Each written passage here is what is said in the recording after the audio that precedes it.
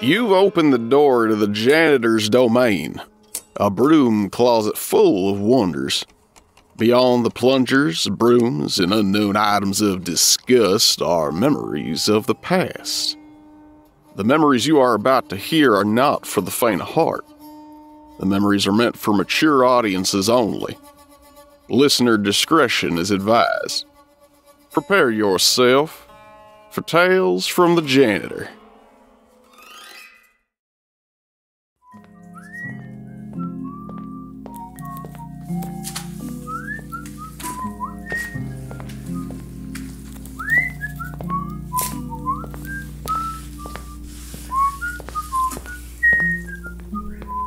Oh, hello there. You really snuck up on me. I didn't hear you at all. Kinda had something rattling around in my noggin.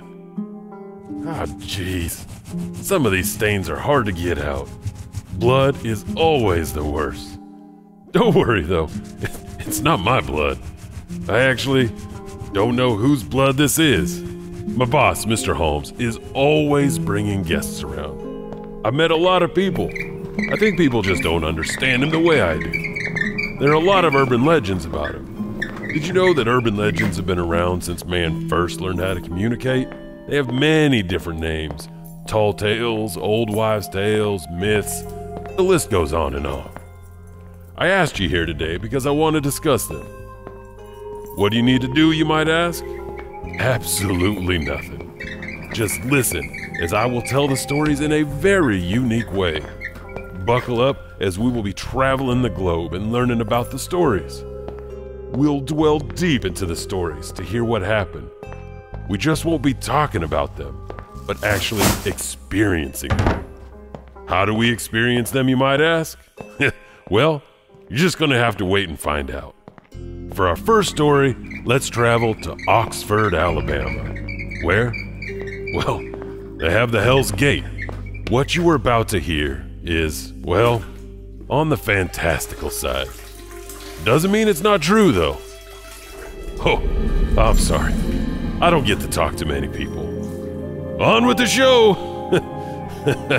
Oh.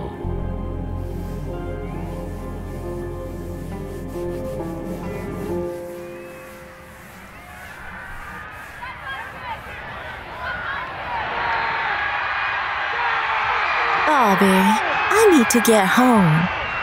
Relax, I'll be ready to leave soon. Come on, Bobby. Quit messing around. I have to get home. All right, guys, little lady has spoken. She's got a big day tomorrow. We'll be back next weekend.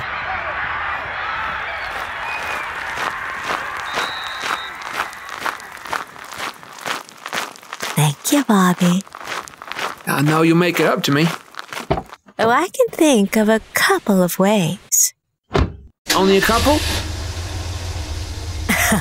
I can think of a couple that I would like to do right now. You save those thoughts for later. I thought you were taking me home. I am taking you home. This way's just quicker. But you're not going across the bridge, are you? I don't know any other way to cross the river, so yeah, we're crossing on the bridge. Don't take us on the bridge, Bobby. It's nighttime. Oh, come on now. You don't believe that story, do you? Well, my cousin once had a friend's sister, whose cousin's stepbrother, who saw it. So just because your cousin's friend's sister, whose cousin's stepbrother saw it, you believe it? Well, they said, once you get on the bridge and you turn around, you'll see the fiery gates of hell. Well, here's the bridge now. I'm gonna prove you wrong.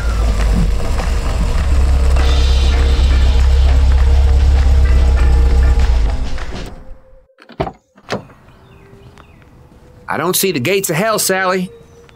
Get out yourself. Take a look. I'm not moving. Oh, come on. There's nothing to be afraid of. I am not moving. Suit yourself. I was just trying to show you there's nothing here. All I see is the sun setting and birds flying about. Hey, did you spill something? I haven't moved. My seat's all wet. Your seat is all wet. Yeah, like someone just got finished swimming and sat down in my seat. Hold on, I think I got a towel or shirt in the back. Bobby, no! Sally?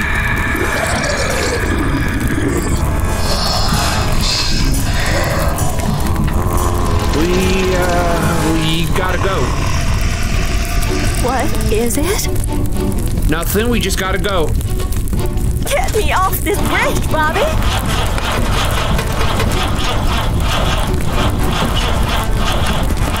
I'm trying, the truck won't start. Sally, what are you doing?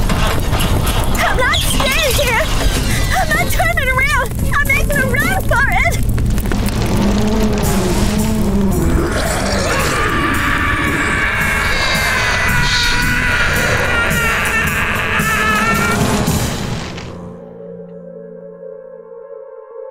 Many years ago, a young couple lost their lives on that bridge. On a dark night, if you stop on the bridge and turn off all the lights, a member of the dead couple will get into the vehicle, leaving a wet spot on the seat. Supposedly, the water filters fast into the seat, leaving evidence of the presence of the couple that had lost control of their car and drowned in that water below many years ago. These days, the rustic bridge has been deemed unsafe. It's now blocked with cement barriers, making it impossible for cars to drive onto it. I guess we'll never know if the Hell's Gate is still working or not. Our second story takes us to the town of Abbeville, where mothers rush their children home at night. They don't want them to see Huggin' Molly.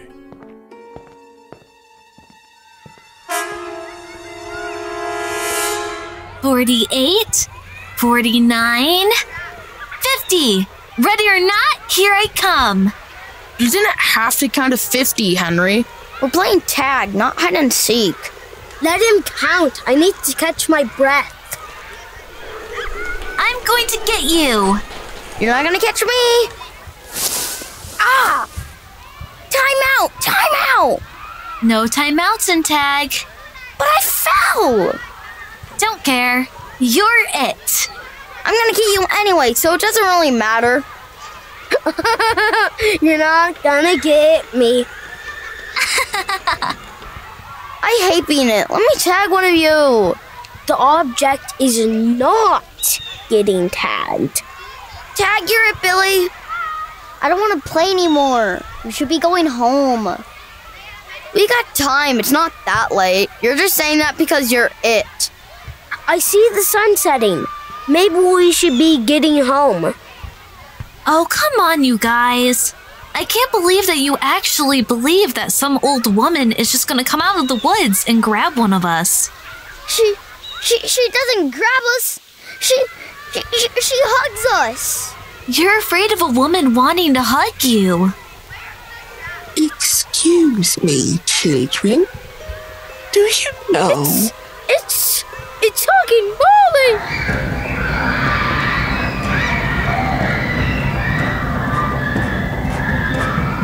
Why don't you run, child?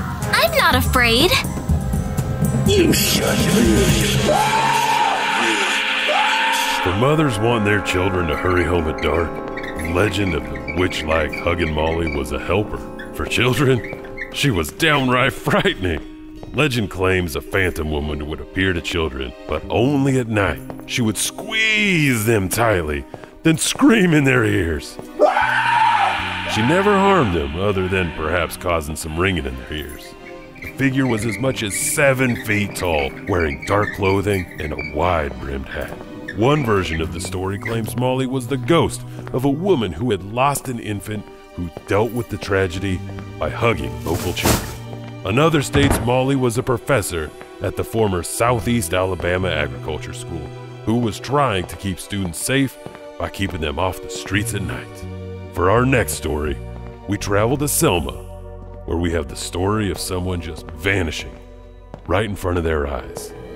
The farmer's name was Aaryn Williamson. Have you heard about him? Have you seen him?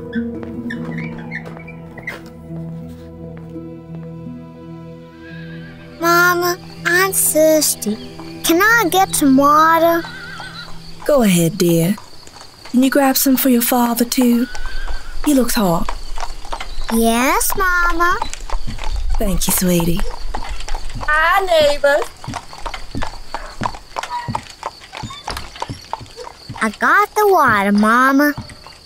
Thank you. Just put it on the table, will you? Wave to your father. Hi, Papa. I have some water for you. Hey, Ryan. Crop.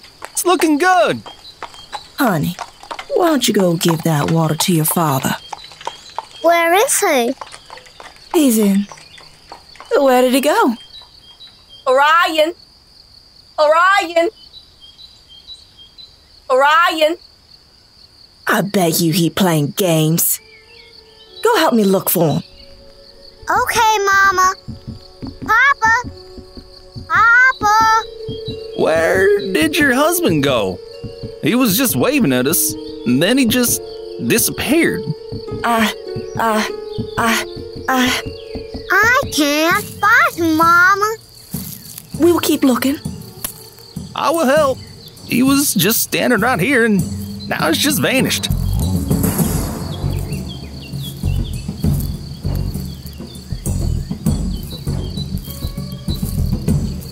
Anyone seen anything yet?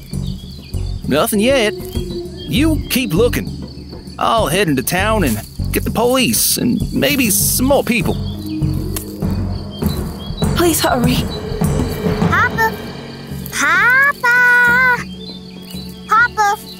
Papa. You find anything, sweetie? Nothing, Mama. Keep looking. Maybe he's hurt. Papa. Papa.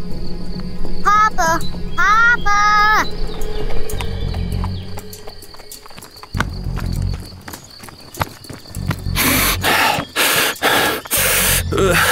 The police and some townspeople coming right behind me.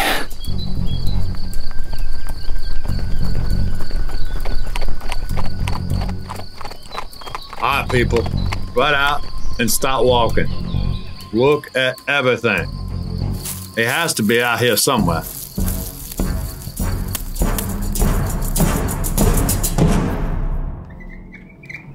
One hot July afternoon in 1854, a farmer named Aaryn Williamson was walking on his farm near Selma. Reportedly, Williamson's wife and family were on the front porch of the farmhouse. Then, neighbors passed by and waved to Williamson, who was walking in ankle-deep grass. Aaryn waved back before vanishing, right before the eyes of his family and neighbors. The party ran to the site, frantically searching, but found no sign of Williamson. Soon, a search party was formed, and 300 men are said to have combed the fields well into the night. In the days to come, people came from far and wide to see where the farmer vanished. One visitor was young journalist and future author Ambrose Bierce, who would document the case in his story, The Difficulty of Crossing a Field. Ironically, Bierce himself would disappear circa 1914. According to the Williamson legend, Mrs. Williamson and her son could hear Ryan's voice calling for help. The cries grew fainter as the weeks passed, before finally stopping. For our next story, we travel to Red Level, a place that is known to have hellhounds, a shrieking banshee, and even reports of a whole ghost unit marching to battle. There's even a story of a haunted outhouse.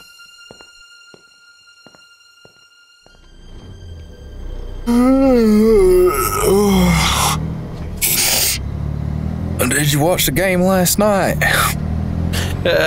Roll Tide. Roll Tide. Did you see that one move that running back did? He broke that linebacker's ankles. Yeah, I couldn't believe that the safety caught him and stopped him for the touchdown. Oh, golly. Yeah, but we scored on the next play. Yeah, I think we could have scored more. Why? The third string was put in the second quarter. Yeah, I know. It just would have been nice to score 100. Oh man, the score was 63-7. I think we scored enough. Hey, you hear that? Man, I can't hear a thing over this dang truck. It sounds like a drum and people marching.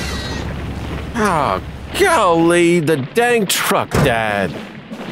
Bruce, come out here and take a look.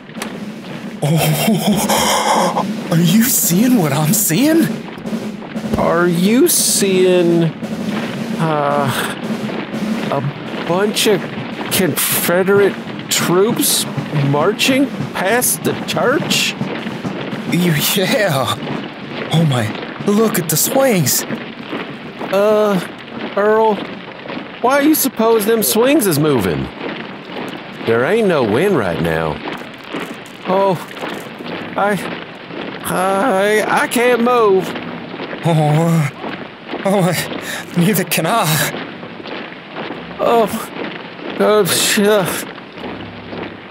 What are we gonna do? Pray. Oh God, oh God, oh God. Oh God, oh God, oh God. No, what are we gonna do? Help! Oh God, Make it stop. What is happening right now?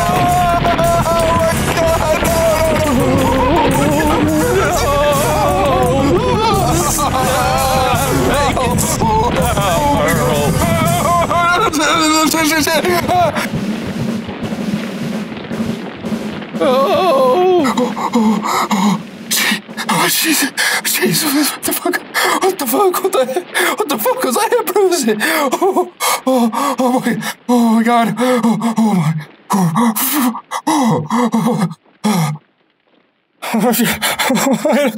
oh no, I don't think we need to tell anyone what we saw. Yeah, Earl, I am not going to any loony bin. I didn't see or hear anything. No, in fact, I'll just walk to the next cans. Yeah, no, you didn't see anything. You didn't see a thing. Just keep walking. Just keep walking. You didn't see a thing. That's a really nice ride. Oh, what?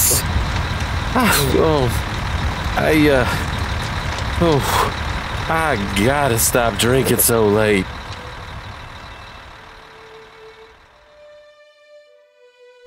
Churches are havens of safety, places of welcome and respite, a heavenly pathway to God. But that doesn't mean they can't have their own tales of unexplained happenings.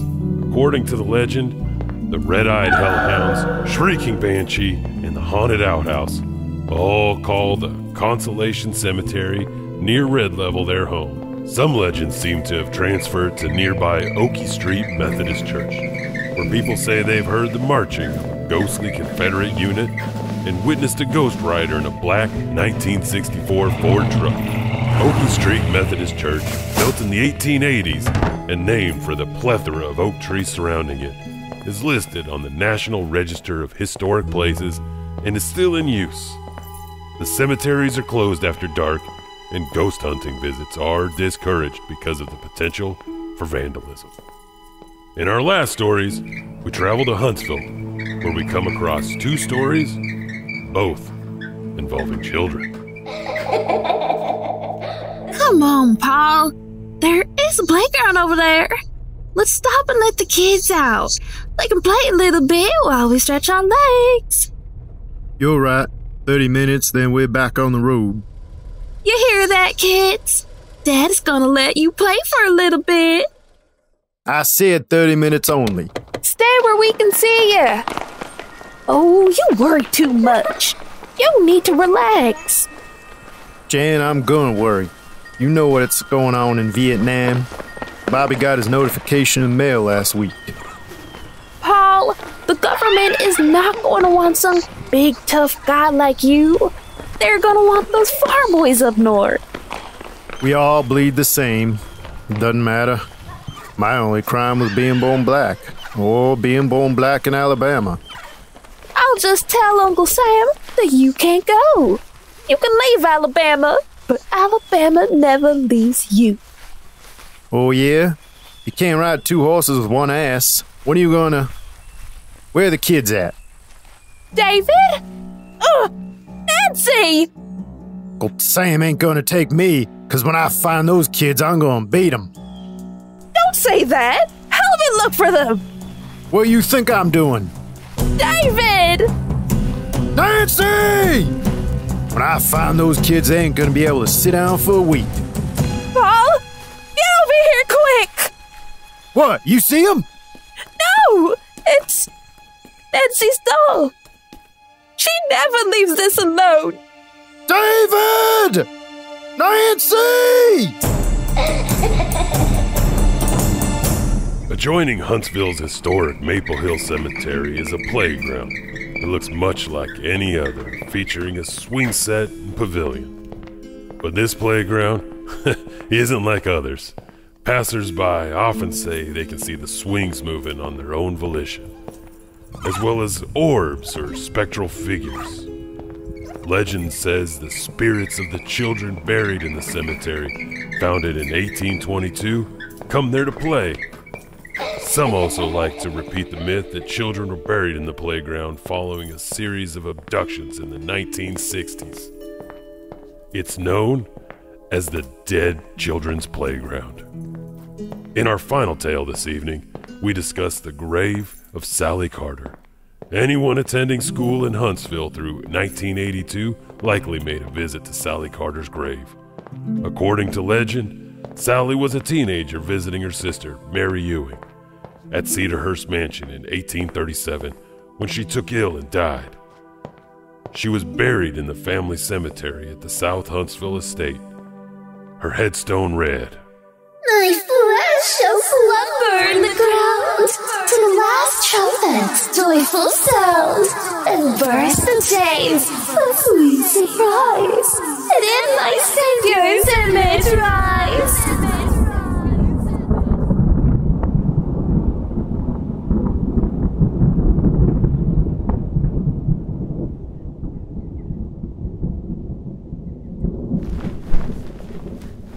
Fix Sally. Remember to fix me. Okay. Fix. Remember Sally. Remember me. Storm last night. I better go out and see the damage before Paul yells at me. Remember to fix me. I have to check that gravestone.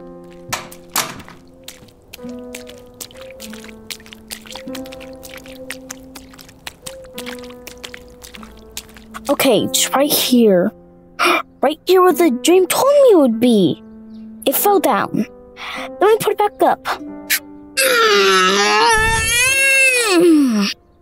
There you go, Sally. Rest now again. My flesh shall slumber in the ground till the last trumpet's joyful sound. Then burst the chain to its sweet surprise, and in my Savior's image rise.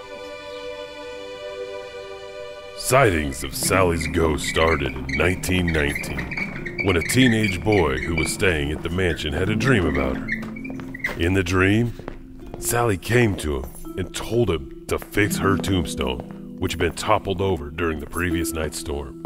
Sure enough, when he went to visit her tombstone the next morning, it had been knocked down. Oh, Sweet Home Alabama is full of other stories that we didn't get a chance to hear today. But we may venture back, and we'll listen to more stories from the area. But I need to change my clothes. Mr. Holmes got arrested. I need to find another job. I got a lead on working with McCluskey Brothers in Juneau. Sorry, but where we're going next is, little cold. I'll see you in Alaska. Take care, and stay alive.